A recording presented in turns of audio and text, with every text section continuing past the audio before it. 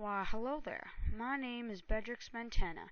I was born March 2nd, 1824, in Limassol, Czech Republic. I composed in the Romantic era.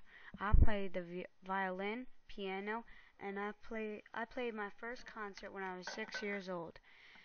And my father was not convinced to continue my music career.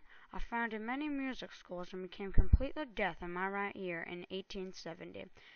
I composed many pieces of music such as Hubikia, The Kiss in 1876, La Bourse 1881, and Tajimiti, The Secret in 1878. Sadly, my wife died of tuberculosis, and my four daughters were devastated.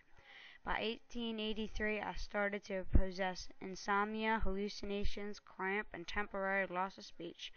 I am the father of Czech music and the most popular and talented Czech musician. I learned the Czech language when I was 40 years old. Sadly, at the age 60, I passed away May 12, 1884, in Prague, Czech Republic. Thank you for listening to learn all about me and my life. Come back again sometime, you hear?